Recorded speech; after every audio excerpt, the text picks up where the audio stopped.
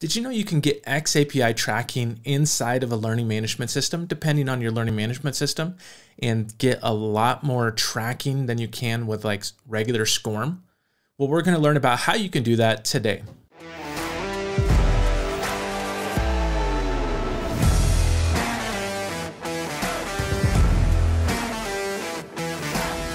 All right, welcome back. My name is Jeff Batt with Learning Dojo, and if you haven't already, go ahead and check out my website, learningdojo.ninja. You can see my blog with all the previous tips and tricks that I have. You can see templates and download games, templates inside of Storyline. You can also download xAPI templates as well. You can also check out my courses. I have courses on Articulate Storyline 360. I have courses on Adobe Captivate xAPI fundamentals if you wanted to be able to track content away from a learning management system, Articulate Rise, custom SCORM, as well as HTML5. So go ahead and check that out. But today we're going to learn about how to track xAPI-like statements inside of a learning management system. Now, this will depend if your learning management system can handle this, but you can actually export right from Storyline without having to do any type of custom code and get more data than you could with like SCORM. I'm going to show you how to do that. Now I have this sample course. You can take whatever course that you have in Storyline. If you wanted to just create a couple pages and follow along here, you can do that. But when I'm publishing, typically we publish to SCORM 1.2, SCORM 2004, or AICC when we're creating courses. Now we can publish to Tin Can API, which is actually Experience API if you're familiar with that, or xAPI, but Tin Can API is the old name of it, and I'm not sure why Storyline hasn't updated that yet. But you can also publish to cmi5, which is very similar to Tin Can API, but it's a lot more strict as far as the types of verbs. And so I feel like this, when you're publishing this out and you're going to have this content on a learning management system, I feel like this is probably the best way to go. Now, if I come into the reporting and tracking inside of Storyline, you will set up how you want this to be reported over, what the title inside of your learning management system is going to be, what the description is as well. When you upload it to your learning management system, you can also set that there. But if you're uploading several versions, instead of having to rewrite the description every single time, you can do that inside of Articulate Storyline here. Now, also, you can change the course ID. Now, this does have to be a URL. With xAPI or with Tin Can API, the ID is usually your URL, your domain URL, and then with some unique ID at the end of it. So I would have to change this over to like learningdojo.net as well. But I'm not going to worry about that for now. The launch URL typically is the index_lms.html, so keep that in mind. But I'm also going to come over to tracking here and make sure that my tracking is set, because I'm going to say that the learner has to visit 95% of the pages inside of the course. I typically don't do 100% because I've seen so many times where people say that they've completed the course, but they've accidentally skipped a page. I don't know how they do that, but I've seen it happen several times. And then also the quiz, where the settings are inside of the results. You have to select the results and what the final assessment is. Make sure that that is all set, and then go ahead and click OK. Now from here, I'm going to make sure that this is saved on my desktop, because I am running inside of Parallels and on a Mac. I'm going to make sure that's published to my Mac version here. Then I'm going to go ahead and click on Publish here. Now, depending on the size of your course, this may take a little while. So you're exporting out images, you're exporting out all your video files and so forth, and then it's going to prepare this so you can upload it to a learning management system.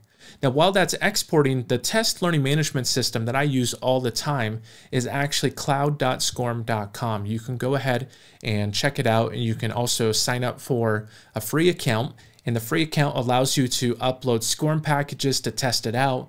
It also gives you a free learning record store. So if you're going to send data from an external source, then you can send the data over to this learning record store as well. We're going to import this content into this learning management system so we can make course assignments and do our regular learning management system stuff, but it's going to track xAPI data.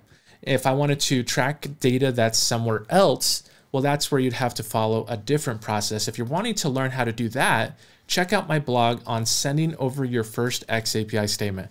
I walk you through how to send over xAPI statements from an external source. It does not have to, your content does not have to be inside of a learning management system. So this is an important part. As soon as the course is done publishing, make sure that you click on zip.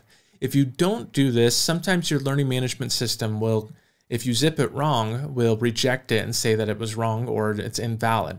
So I'm going to click on zip here and just let Storyline handle the work here. And now it's going to create this zip file on my desktop. Now, because I'm running Parallels, I'm going to switch over to my Mac side. And you can see here, there is my Cooking 101 right there.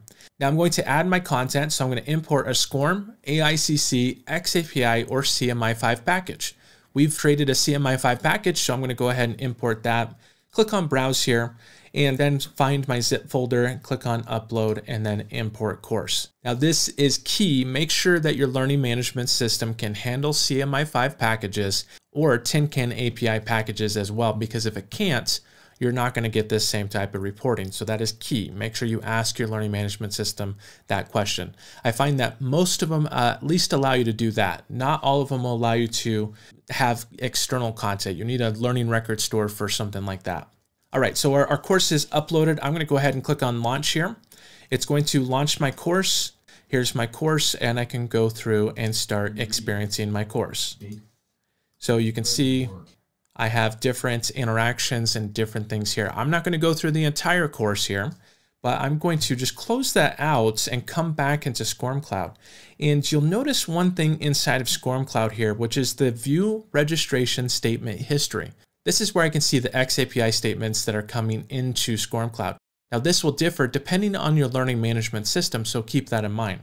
But you can see right here, Jeff Batt launched, Jeff Batt initialized, Jeff Batt attempted, Jeff Batt experienced, and then the page name and experienced all these different pages. And then it will even say Jeff Batt terminated, meaning that I closed the course at that point. That is a whole lot more data than we get with SCORM, but we stick with SCORM. So why aren't we using cmi5 when we get a whole lot more data? We can see when the learner terminates. We can see what pages they're visiting. We can also see if they go back and they visit several pages. Now, based off of that, your learning management system may then be able to create reports and see, how many times people are going back to a certain page, where are they dropping off in the course. That's a lot of data. And this does not have to, you don't have to do any type of programming for this kind of data. But yet we don't talk about this or we don't use this. And so that's why I wanted to at least show you the type of data that comes in with a cmi5 package. And it runs exactly like a regular SCORM course. You upload it to your learning management system exactly like a regular SCORM course, but it gives you a lot more data. And it's in that format of an xAPI statement, which is the person, the verb, and then whatever action that they've done. And in fact, I can expand that, any one of those, and get all the different types of information here and see all that information right there.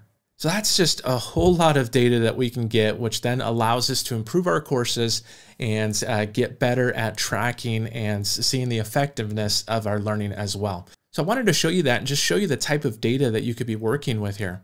If you like this video, make sure you hit the like button. And if you want to subscribe to my channel, make sure that you subscribe. And if you wanted to check out my websites, learningdojo.ninja, you can check out other tips on my blog. You can download templates. You can also check out my courses on Storyline 360, Adobe Captivate, xAPI Fundamentals, Articulate Rise, SCORM, and also HTML5. So check that out. Hopefully that was useful to you, and I'll see you in the next video.